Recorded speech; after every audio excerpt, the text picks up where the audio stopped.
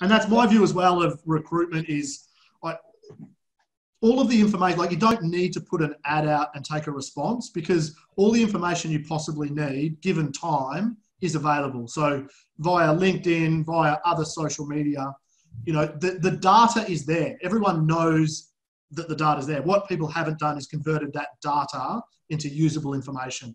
And that's really what my business does is we convert that. So the stuff that you don't have on LinkedIn, like what's their salary now? What are they, you know, what are their career motivations? What locations will they look at? All of that kind of stuff is what we're doing.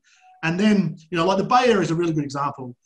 There's not enough talent in the Bay Area to fill the number of treasury analyst and treasury manager roles that are advertised. So last year, from my data, only 30% of analyst and manager roles in treasury in the Bay Area got filled.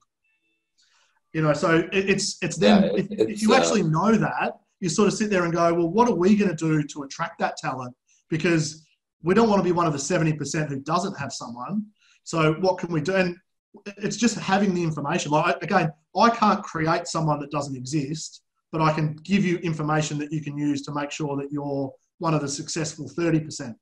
Yeah. So that's sort of, you know, that in a nutshell, that's really our position and where we're going to take it in the US.